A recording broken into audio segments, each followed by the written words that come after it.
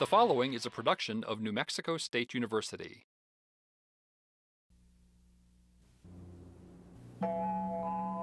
Human nutrition classes using computerized diet analysis have come a long way from the early cooking classes taught at the turn of the century at New Mexico State University.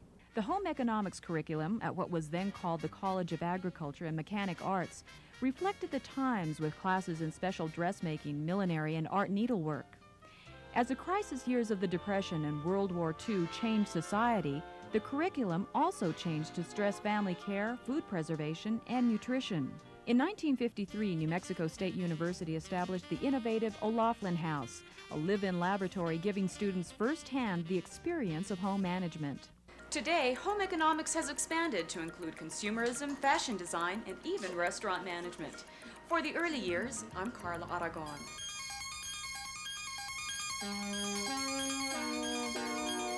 This was a Centennial Minute from New Mexico State University. The preceding was a production of New Mexico State University. The views and opinions in this program are those of the author and do not necessarily represent the views and opinions of the NMSU Board of Regents.